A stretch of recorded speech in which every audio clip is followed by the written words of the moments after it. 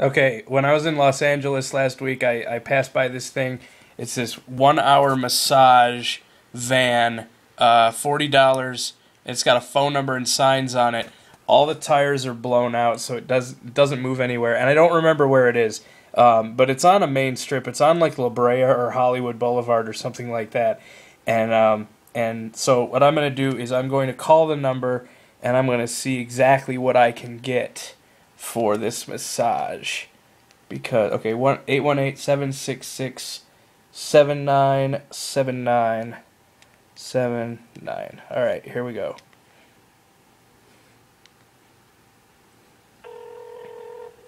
Turn the volume up.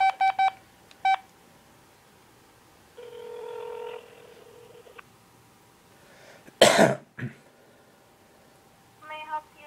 Yes, I was calling about. I saw a sign on the side of the van that said massage $40 an hour.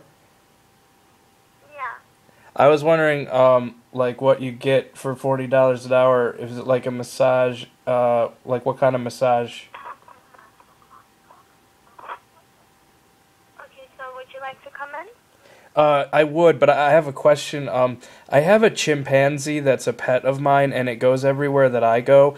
And I was just wondering, like, could I bring that with me, like, into the van, or would it need to stay in the car?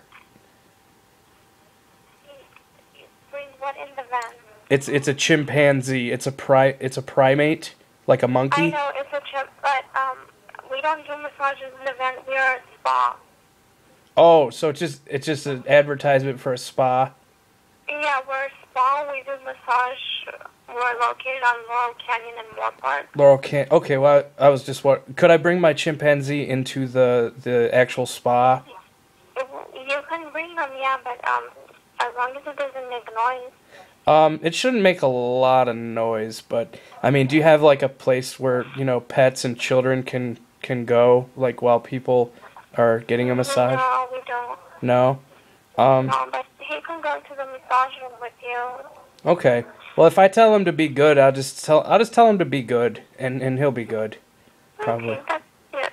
Great. Okay, well, I'll call you back in a little bit and maybe set up an appointment or something. That sounds like. Sounds good. Yeah, thank you very much. Thank you. Bye-bye.